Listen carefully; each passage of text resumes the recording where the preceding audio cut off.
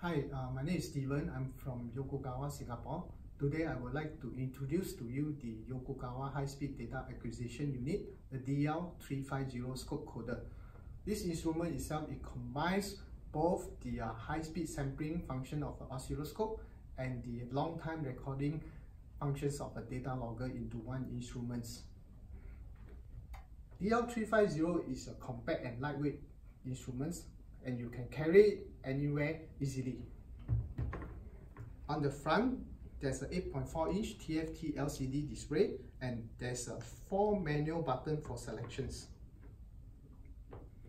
On top, there's 2 input slots where you can install any of the 18 kind of input modules available for measurements. There's also 2x8-bit logic port where you can use it for measurement of control signals. On the left, you can input an AC power source or DC power source to power up the instruments. Behind, there's a lithium battery for you to use it on site where electricity is not available. On the right, there's a SD card storage for you to save data, and there's a USB, Ethernet, GPS and I/O port available. Today I will introduce 5 of the input modules available. This is a acceleration module for measurement of vibrations. This is a strain module. This is a 2-channel high-speed analog input voltage module with isolation. This is a 4-channel isolation module. And this is a 2-channel temperature module. I will install a 4-channel voltage module into slot 1 here, and a 2-channel temperature module into slot 2. So each module have 2 screws where you can tighten it onto the instruments itself.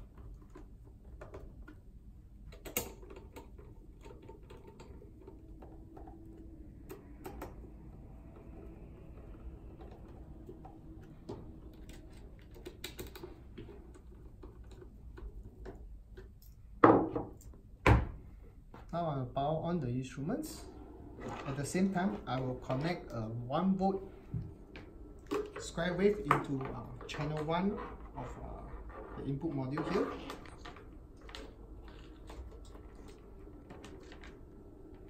I'll get this source from the internal calibration output voltage source of the instruments.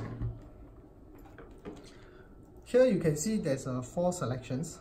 The scope mode for you to do high-speed measurement, the recorder mode for you to do long-time recording, load file function for you to load the previously stored waveform or setup file onto the instruments, and easy setup is for you to do an easy setup of the recorder mode before you do the measurement.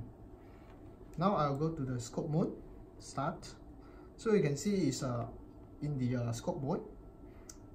Before any measurement, I will need to do a initialization. Okay, after that, we'll go to auto setup.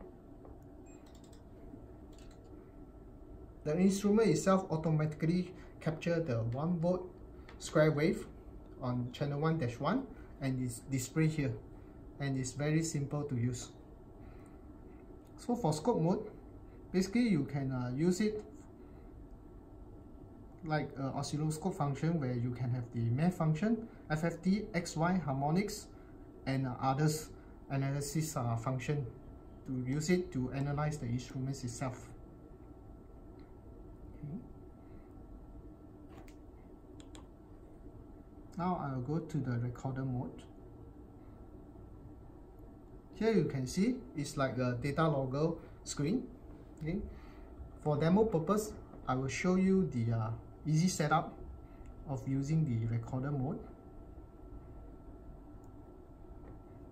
Okay, step 1, off all other channels except the channel 3 that is connected.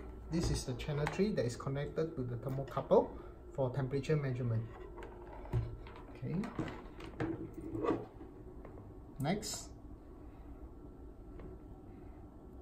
you select the recording time. It can go up to 50 days. So for demo purpose, we'll set 10 seconds. Okay, enter. Next. And the sample interval can go down from 1 microseconds all the way to 10 milliseconds. We'll choose a 10 milliseconds. Okay. Now for the channel itself, I will select thermocouple, and it's a K type, and bandwidth full. Upper limit, I will select 40 degrees. Lower limit, 20 degrees.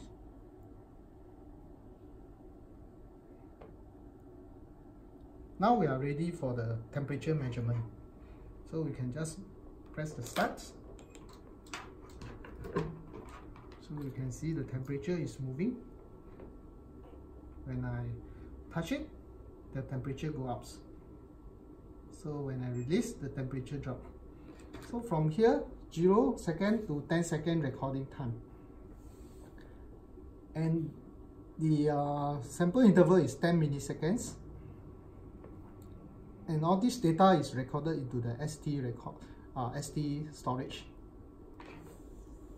So this instrument itself, they can be used in the power line fault detection, factory maintenance, automotive in-vehicle testings, and many other applications which is used in the industry.